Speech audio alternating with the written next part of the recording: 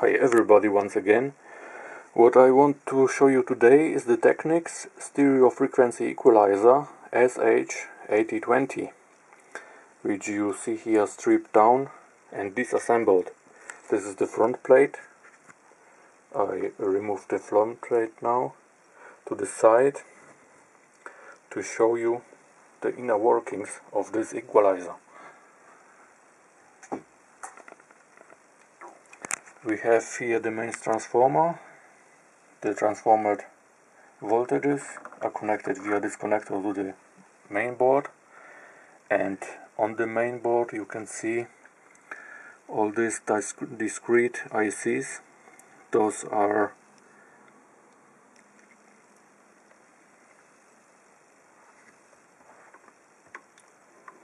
the filters which are implemented via the external circuitry. All the resistors and capacitors have different values that reflect different frequencies. This equalizer can attenuate, or the opposite of attenuation is dump.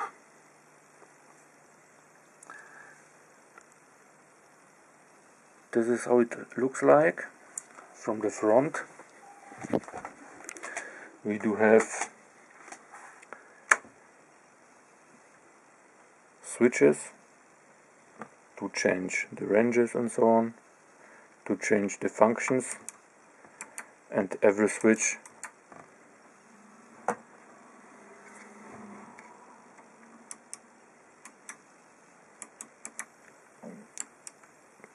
has its own light bulb to show you this functioning. This one isn't working because the bulbs are mounted on the front plate, which in this moment is disassembled from this unit. Here is the bypass switch. If it's pressed down,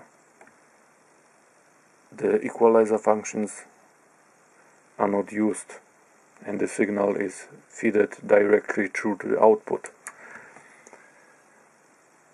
You have in the back a switch which you can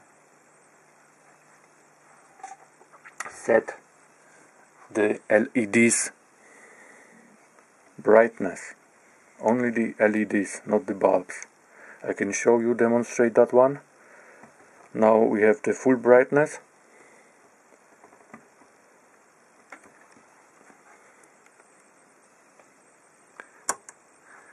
The half, and switched off. Half brightness and full brightness.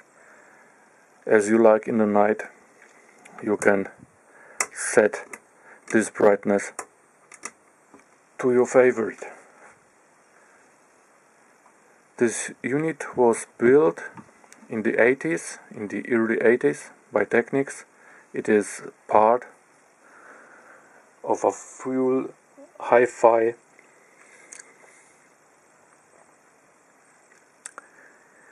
tower. Here is the main switch. It is fed, I think, directly to the mains. Here is the mains voltage, and it goes directly to the switch. So when the unit is off, it draws no power, like this.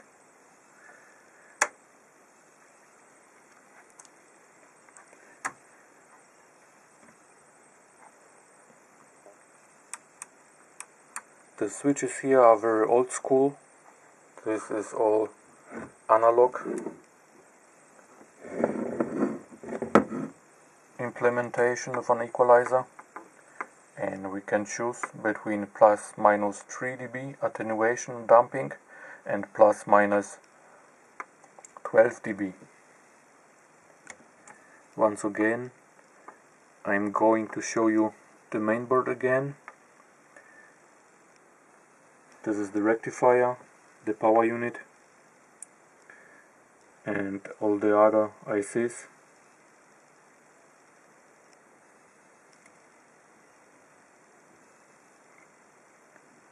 Here we have one relay from Fujitsu.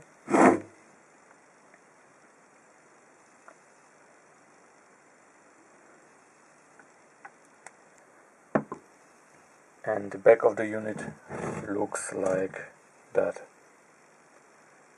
We have here our input and output, and also outputs for the recording and the playback.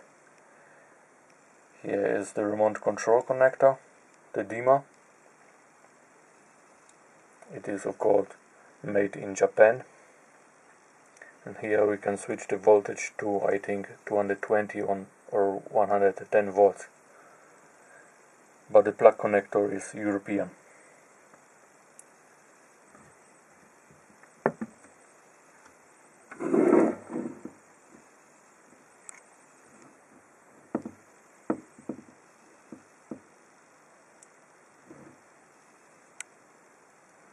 This is a very nice build, very simplistic also. It's just one circuit, you multiply 12 times and do that for both channels, left and right. Only thing what changes was the capacitors and the resistors to choose the frequency of the band filter.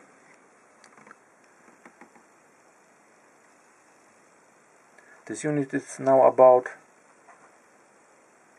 35 years old and it's fully functioning, I would say. I wanted to say. Yeah, it's a very nice thing. Such an old vintage equalizer. And I want to show you the back of the unit, I mean the opposite side of the PCB. It looks like this.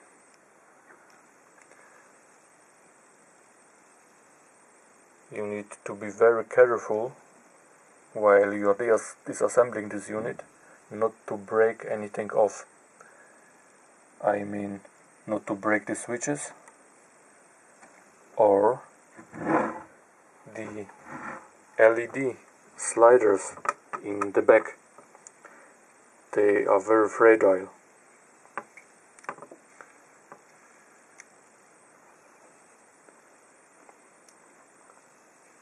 The status is made with bulbs, 6 volt, I think 75 milliamperes bulbs, and the sliders for the attenuation or damping adjustment are made with LEDs.